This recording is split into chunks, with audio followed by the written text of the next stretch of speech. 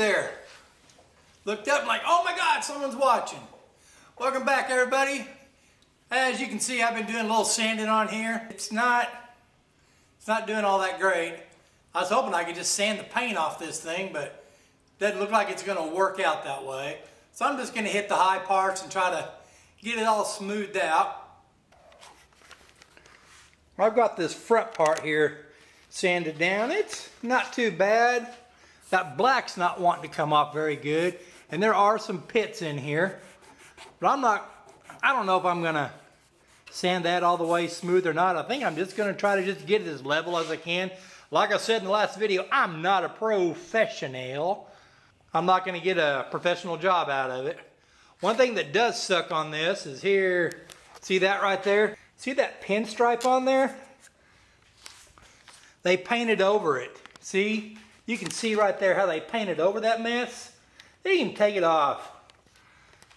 So now that I'm sanding, lo and behold, I'm having to sand all that off. It's coming off pretty good. It's not too bad at all. I'm just sanding it and getting that, and I'm just making that smooth right there best I can. What's really weird, if you look right here, there's some lettering on there. I'm assuming that was probably a sticker for a country club or something. Couldn't quite make it out as I was sanding it, but that right there, you can't even feel that. I guess that's just the sun or something that faded it into the... I'm assuming this is going to be fiberglass. I do have some damage right here on the side, it looks like. Doesn't go all the way through. But I'm going to try to get that smoothed out. There's some more of that red pinstriping I'm going to have to deal with. And I'm going to have some holes here on where the fender flares went on for the fenders. I'm not going to put them back on. This one here was just siliconed on. It wasn't even bolted on like the other side. But today, my mission is this crack right here. I don't know, either bondoed up or something. And that scratch right there, that's a little bit of a gash there. I'm going to get my angle grinder out, and I'm going to just try to gouge this out a little bit so the Bondo has something to hook onto. I got my angle grinder here, and I'm going to be using one of these flap disc things. Let's get down here and get sanded on this crack.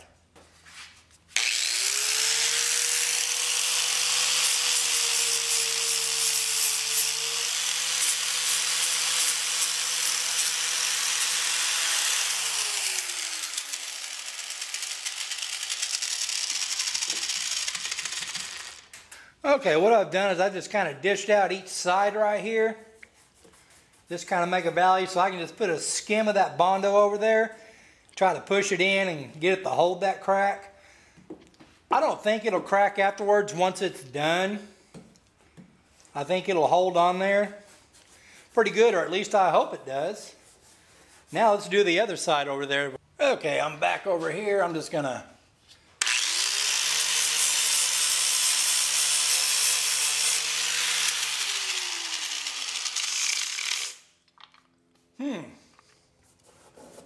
gouge pretty good. I'm going to say this is fiberglass. I couldn't really tell earlier what it was.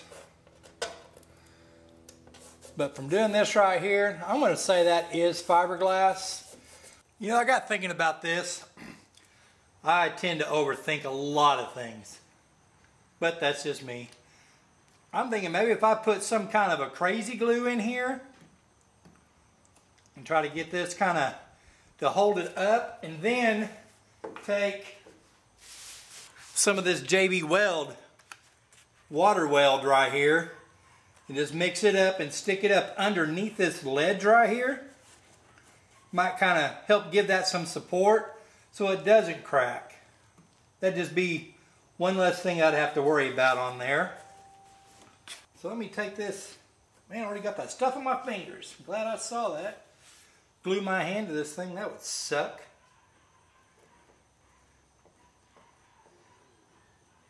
But I'll get this, put this crazy glue in there.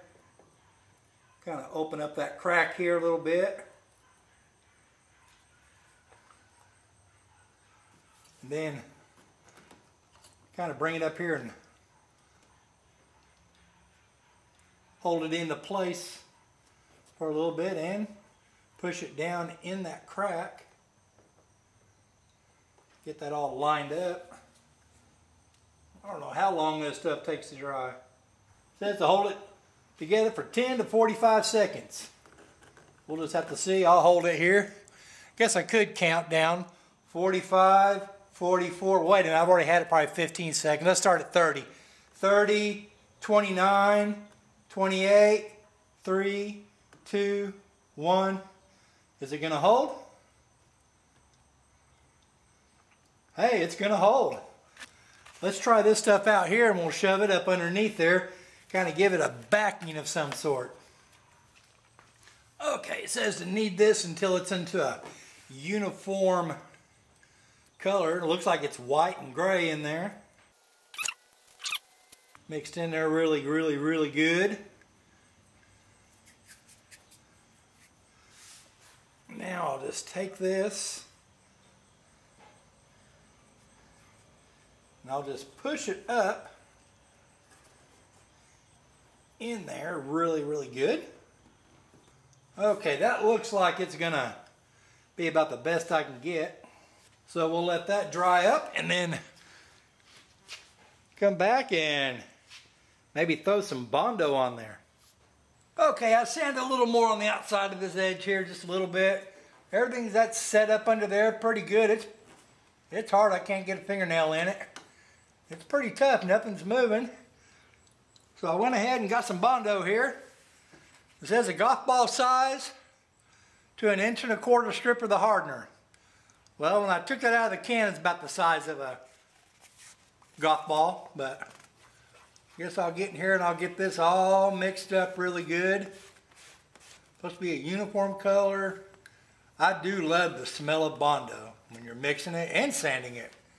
It's probably not good for you, but you know, hey, to each his own. Get that on there. Okay, now let's try spreading this on here. Let's see what this is going to look like.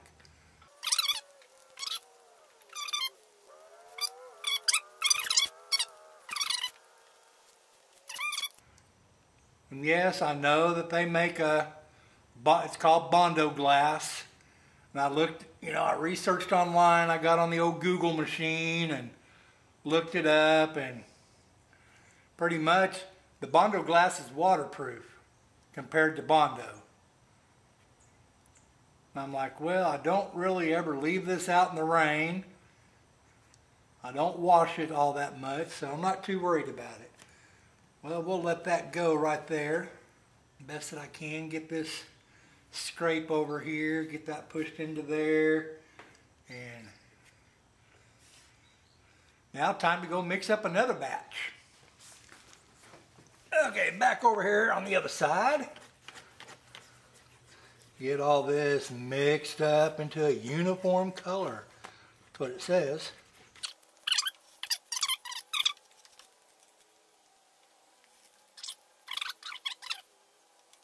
If that's better, I can hopefully sand that out a little smoother. And I am going to use a filling primer on this.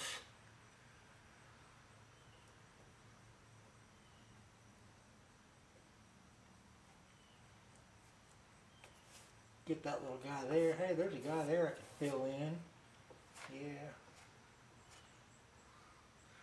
And we'll let all this dry up and we'll get back to sanding down on this cart.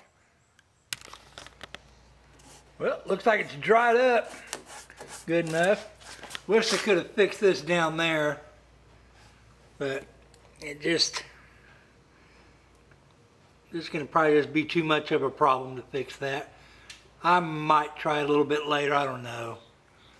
Got that done, and we got this side here done. So I'm going to get on that and sand it. But first I'm going to spray some more of this on there. Just see how it works. Says to shake it real good. And I'll just spray it on there.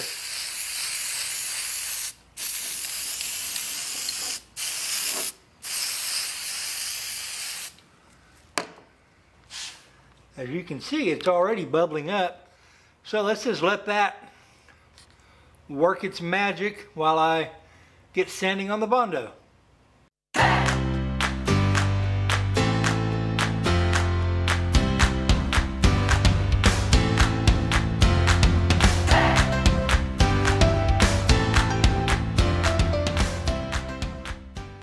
Well, I really can't complain about that. It does look pretty good. It's got most of the crack in there except that outer edge. Whoa, too much light. That there is pretty smooth. And this is smooth, and then out pops a screw. I might have to look on the inside of that and just see. Might be able to fix that. I don't know. But there's a screw through the side. I don't know about that. And here's the other side. It come out pretty good too. Smooth. Still some imperfections right in there. I don't know if that'll come up on the camera or not.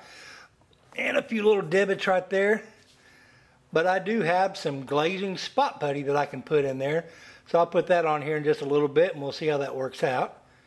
But let's go check out where I sprayed that remover. Okay, we're back at this over here. Let's just have a look-see here and see what it does. Wow.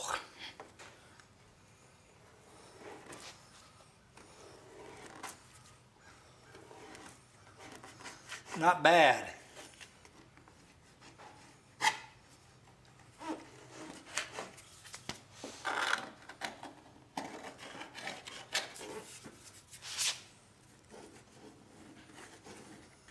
That stuff works pretty doggone good. What do you think?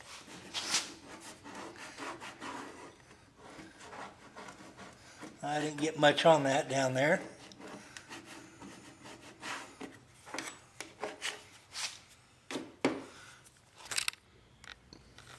See that screw right there? There's another one somewhere behind all that right there.